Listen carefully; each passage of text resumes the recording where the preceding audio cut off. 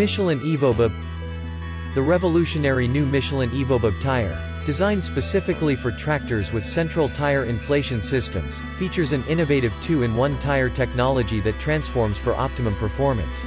The adaptive tire pattern allows greater stability, improved fuel savings and reduced wear when inflated for road use, but offers a wider and longer ground contact at lower pressures to minimize soil compaction and improve traction when in the field.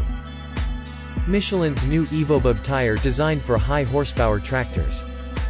It's designed to work more efficiently both on the road and in the field. It's a good match for the onboard central inflation system some tractors and at least one retrofit product now offer. The Evobib is designed to maximize traction and performance at different internal pressures. It can be aired up to a high pressure for high-speed road travel and then deflated to a lower pressure to maximize traction in the field. PneuTrac.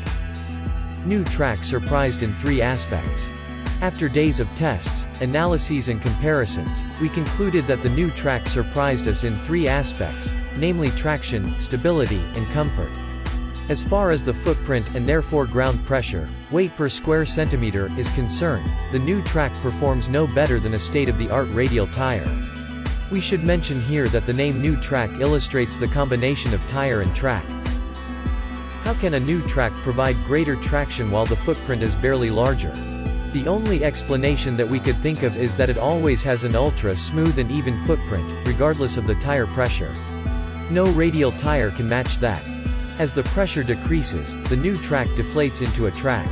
The state-of-the-art radial tire can flatten in 2 directions, lengthways and widthways. Yet there is a lower limit. If tire pressure decreases too much, a radial tire will run on its shoulders.